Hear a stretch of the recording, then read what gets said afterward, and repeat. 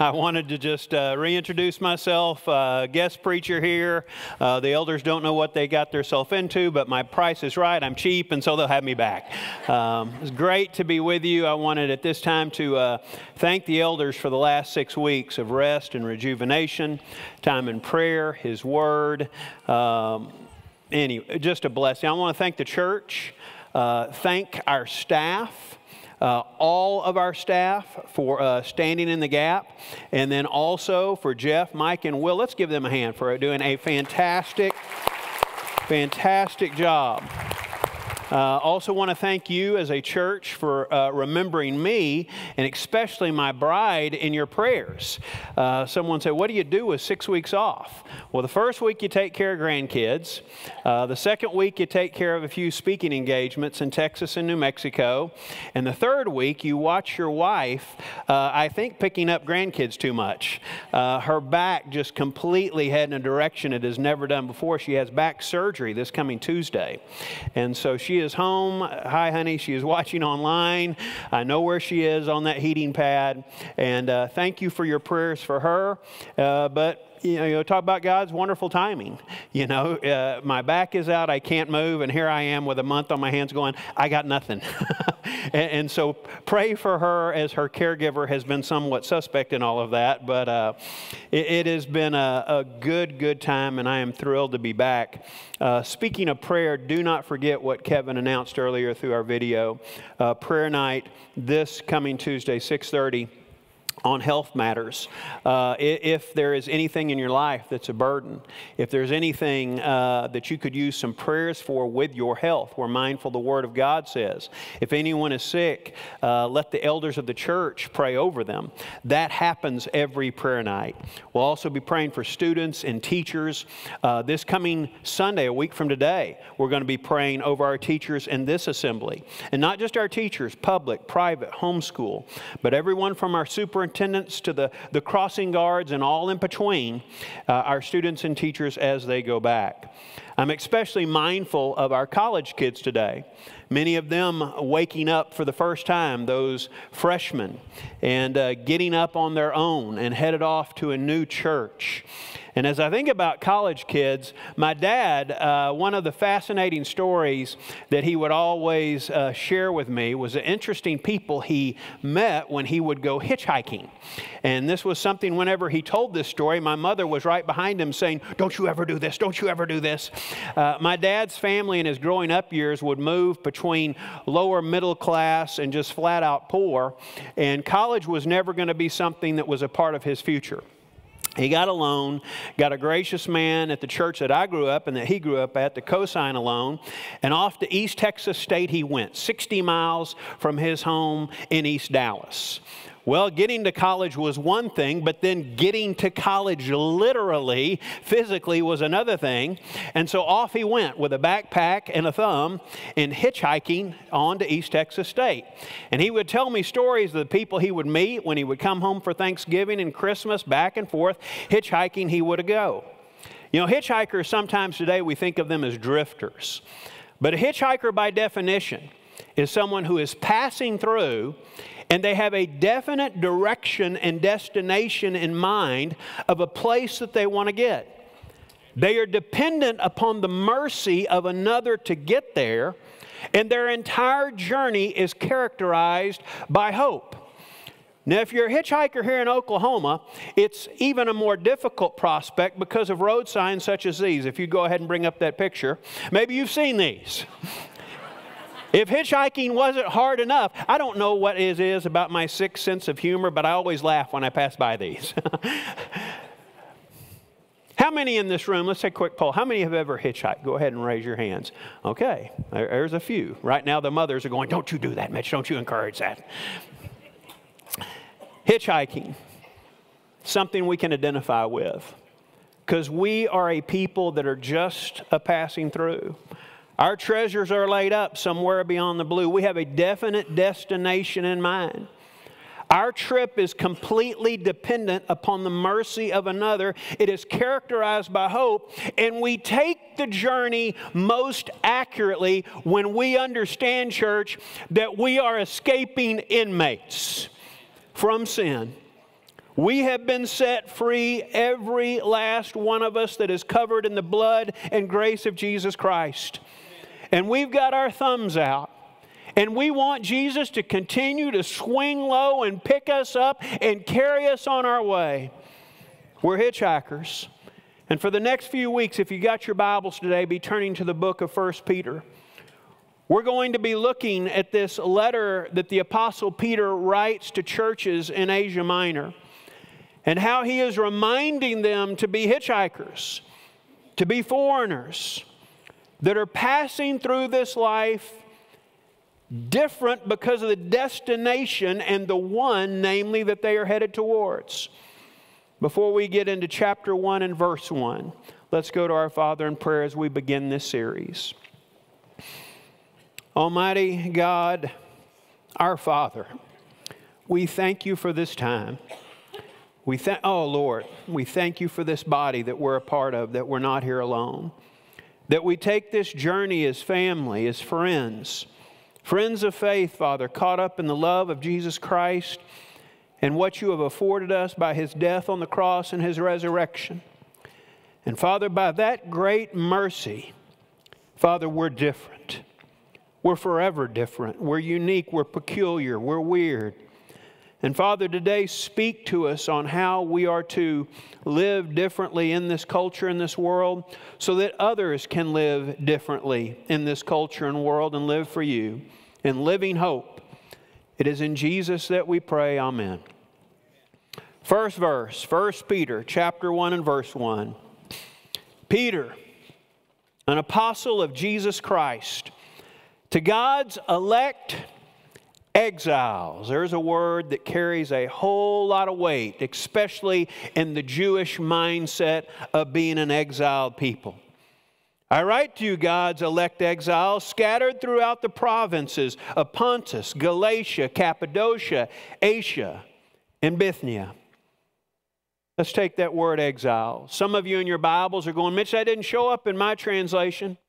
Maybe it showed up as strangers, as foreigners, as aliens, as refugees, even in one translation. I love the simple language Bible that says people who are at home, but yet not at home. They don't fit in anymore. Oh, they used to, but now because of the one they follow, they don't fit so nicely or at all anymore. Christians are different. We as Christ followers are not supposed to fit into the culture. Hear this, church. Graced people are displaced people. Let's say that together. Graced people are displaced people. Our home, our livelihood, our power, our Lord. He lives differently and calls us to live differently. These Christ followers that Peter was writing, when they originally heard the message to be salt and light in a city on a hill, when they heard the message that everyone else is going through that wide gate, but no, not you, you go through that narrow gate. When they heard these metaphors, these illustrations, these words on being different, they took them seriously. We have, say, from antiquity, a letter from a Christ follower named Mattheus. He writes to Dionysius, the tutor of Marcus Aurelius in the early 2nd century. And he writes to Dionysius to describe what these Christians, this new movement, what were they all about and how they acted. And in chapter 5 of his letter, it took him several chapters. In chapter 5, he begins with this. Christians are indistinguishable from other men, either by nationality, language, or customs. They do not inhabit separate cities of their own or speak a strange dialect or follow some outlandish way of life. With regards to dress, food, and manner of life in general, they follow the customs of whatever city they happen to be living in, whether it is Greek or foreign. And yet there is something extraordinary about their lives. They live in their own countries as though they were only passing through. They play their full role as citizens, but labor under all the disabilities of aliens. Any country can be found their homeland, but for them their homeland, whatever it may be, is a foreign country. Like others, they marry and have children, but they do not expose them to the elements. They don't give their kids away. They share their meals, but not their beds. They live in the flesh, but they are not governed by the desires of the flesh. These Christians pass their days upon earth, but are citizens of heaven, obedient to the laws, yet they live on a level that transcends the law. Christians love all men and women, but all men persecute them anyway. Condemned because they are not understood, they are put to death, but they say they're raised to life again. They live in poverty, but enrich many. They are totally destitute, but possess an abundance of everything. They suffer dishonor, but that is their glory. They are defamed, but vindicated. A blessing is their answer to abuse. Deference, their response to insult. For the good they do, they receive the punishment of malefactors, but even then they rejoice as though they were receiving the gift of life. Christians and Christ followers, disciples of Jesus, are different fundamentally. We are a peculiar people. If you are in Austin, the bumper sticker says, "Keep Austin weird." Here at the park, the bumper sticker says, "Keep the park weird." We are to be peculiar. We are to be different. I want you right now to get this in your head. Turn to the person on each side of you and just very kindly pay them the best compliment you can this morning and let them know, say, "You're a little weird." Go ahead. Okay, now some of you enjoyed that a little bit too much. And some of you on the front row didn't say a little bit, you said, "You're real weird." That's a better compliment. It's hard to be and stay a peculiar people, because in each one of us is a strong, strong drive to fit in.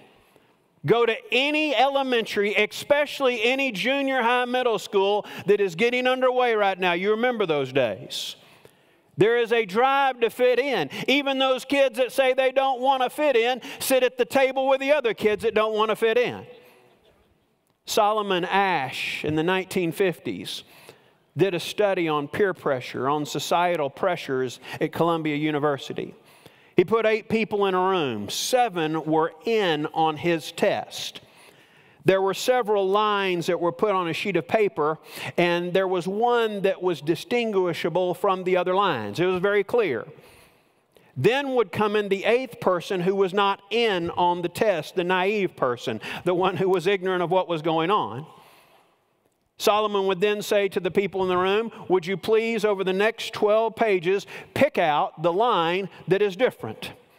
Each time the 7 Confederates, those in on the plan, would say, "There's no difference."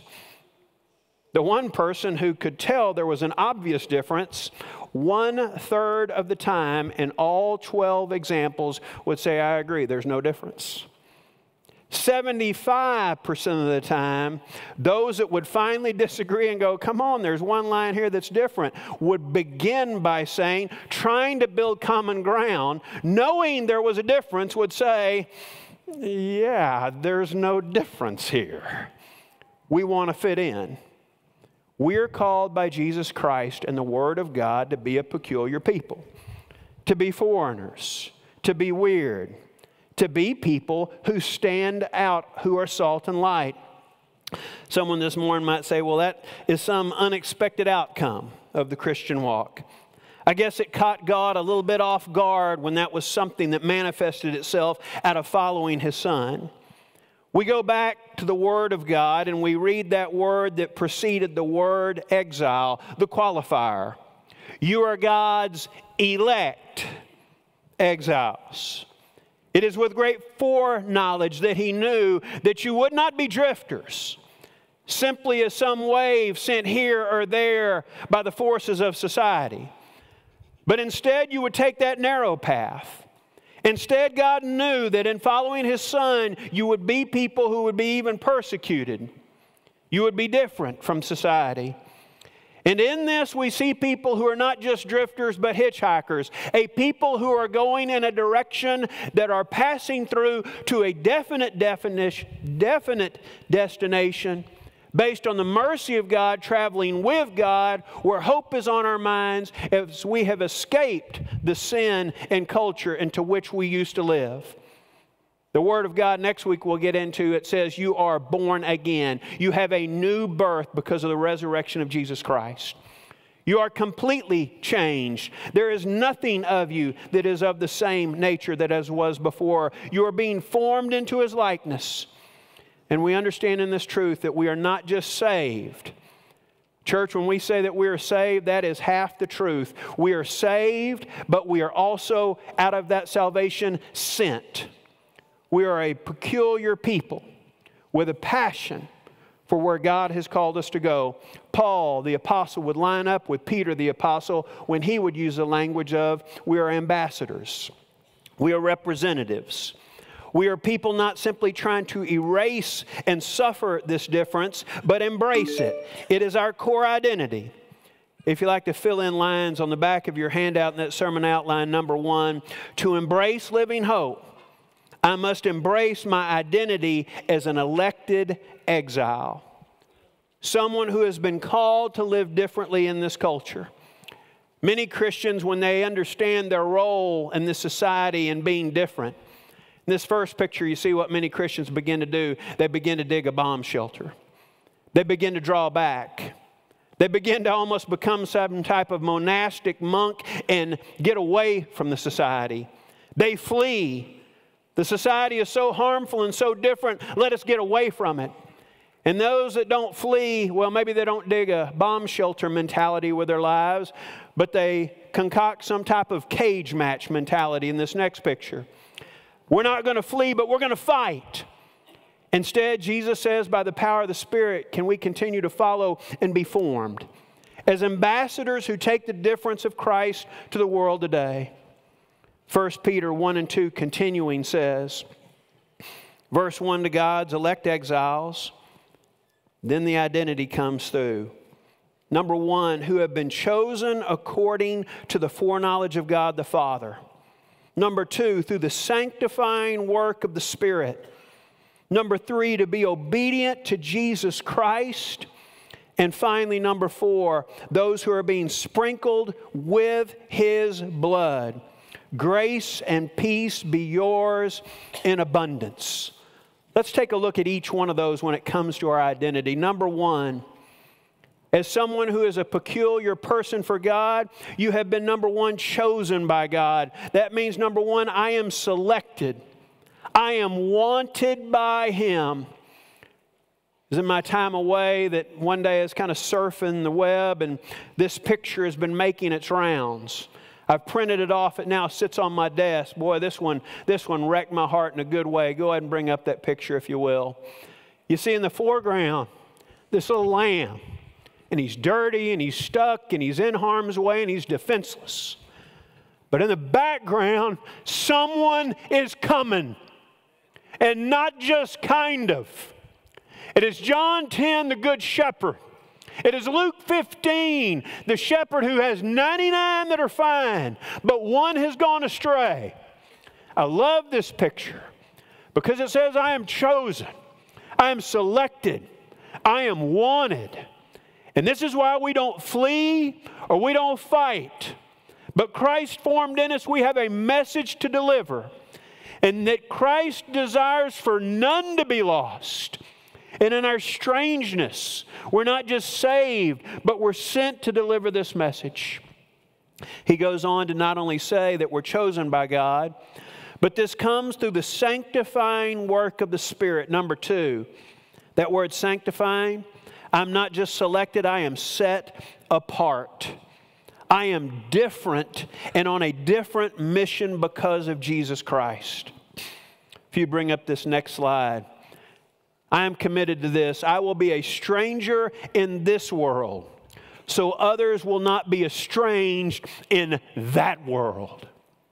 My mission is to be a stranger in this world, so that others one day will not be estranged on the judgment day when it comes to that world which is coming. Which leads to the truth that we've already touched on, I am sent. Number 3, what we read earlier, to be obedient to Jesus Christ. We're not just being obedient because God has picked these arbitrary commands that we're to fulfill so we'll be a little bit better as people, not harm each other along the way.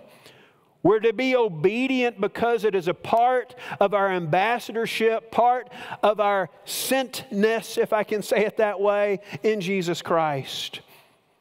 Let us understand this. And boy, this is a sermon in and of itself.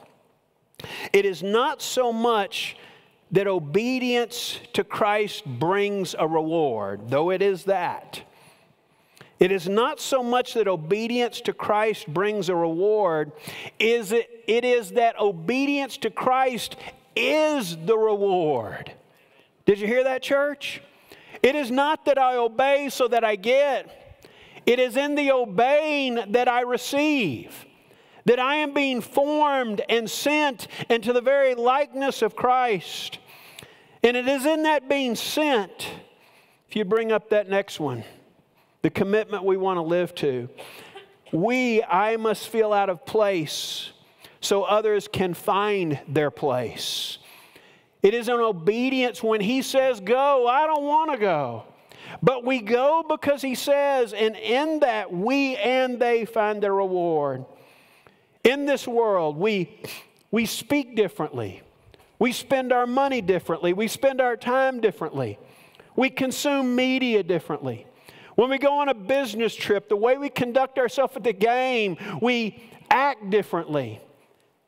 But what we do is compounded by the way we do it with the joy and peace and kindness of Christ. It's not only what we do in the world, it's what we do when we gather here. Church, I am thankful that you're a body of believers that believes that the reason we are going to 2 assemblies starting today is we are trying to make room for others. We want other people to come here and feel this family and know the love of Christ. It is not just what we do out there, but what we also do in here. One of the most formative moments on my sabbatical. I'm headed to Oklahoma City. I'm going to attend the church where my son and daughter-in-law and 2 granddaughters attend. I've never been there. I've got on my old jeans and a t-shirt, and I've got a polo shirt in the back, and I'm going to go and after church help Jake put together a playground for my 2-year-old granddaughter, big as the Taj Mahal, all right? So I'm in my work clothes, and I got my church clothes, and Shannon's back is hurting, but to be with the grandkids, she says, just give me another pain pill and let's go. So off to Edmond we go. I get her in the house. Jake and Kinsey say, she's not doing well. We're going to stay home and take care of her. I say, I really want to see your church. They said, no, you go, you go. It's about that time I remember that I left the nice shirt and the nice clothes back at the house. So off to church I go on my old jeans and an old t-shirt. Well, there I go. Being Mitch Wilburn, my dad always taught me if you're not there 30 minutes early, you're not on time. And so I show up 30 minutes early for their first service. Big church. But I'm so early I'm going to catch them before they've got their game on to greet people. I pull into the parking lot. I'm by myself. Who am I to them? I've never been there before. They don't know me from... Am I a businessman investigating a church for my family to visit because I got a new job? Maybe not, with my old Van Halen t-shirt on. Maybe not. I was going to paint in it, but am I recently divorced because I'm there by myself? Am I single? Yeah, who am I? Well, I get out, and here comes a guy whipping up in a golf cart. And I already know I need the steps, and I'm not going to tell him when he says, do you need a ride, that I need a ride? No, I'll be fine walking. And he yells at me with this laugh. He goes, hey, do me a favor. Come get in this golf cart so somebody here will think I'm doing my job. Well, now I'm doing him a favor. So I sit in the front seat and off we go. Hey, I'm Slade. I'm Mitch. We get up there to the door. You ever been here before? I've never been here before. Boy, he stops that golf cart. He walks me up to the front door. Hey, this Mitch, he's never been here before. You thought I was the king. They brought me on in, sat me on down. That was pretty nice. But I tell you, you go, Mitch, you said that's the most formative part of your sabbatical. Come on. What got me is when I came out of church and that golf cart was waiting there, and Slade looked at me and he goes, I've been waiting on you. I know where you parked. Let's go. Now, we're not done yet. Hey, Mitch, pretty big place, isn't it? It's a pretty big place. You from a small church? Yeah, we're pretty small. You can get lost in that big place. Oh, yeah, I can get lost. You need a small group. I need a small group. He goes, you come to mine tonight. Let me tell you something. There's a passage in the Bible that says, I was a stranger and you invited me in. Church, we got work to do. Church, and I'm not saying that out of guilt or beat down. I'm excited. I'm excited because our Lord has called us to be so different that we carry a cross. And we're about the business of being sent and being out of place so others can find their place. Let God continue to be a church. Let Him continue to make us a church that represents Him, where we feel out of place so others can find their place. And here's what I love by the end of what we read earlier. Right about now, someone's going, I don't always do that, Mitch. My business trips aren't always different from those I attend business trips with. My media that I consume is not always different. My language is not always different. My behavior is not always different. Last thing it said, you are called by the sanctifying work of the Spirit to be obedient to Jesus Christ as you are being sprinkled with His blood. You are being sprinkled. You are being covered. Grace has the last word in the process. Whatever we are about, Jesus is right there with us, and as He walks with us, He covers us. Grace has the last word. Say that with me. Grace has the last word. We're escaping inmates. We've been touched by His blood. And if there was ever a book, someone says, Mitch, you've preached this whole sermon on 2 verses.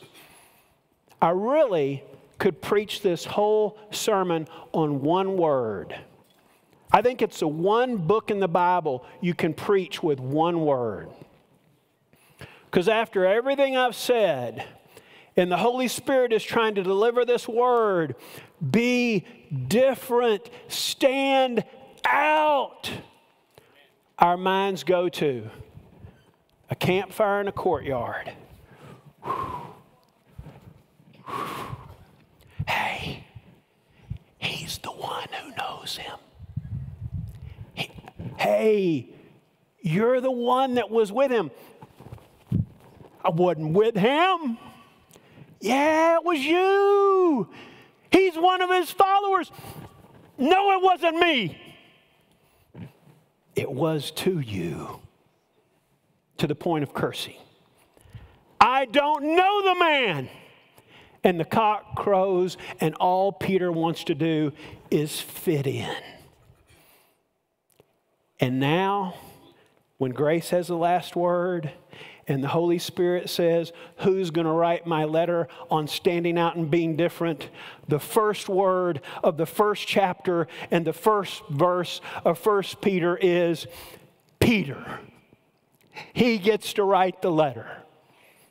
If you haven't been standing out, you too get to follow in those same steps of beginning that process by the sanctifying work of the Spirit today in obedience to Jesus Christ, being covered in His blood every step of the way.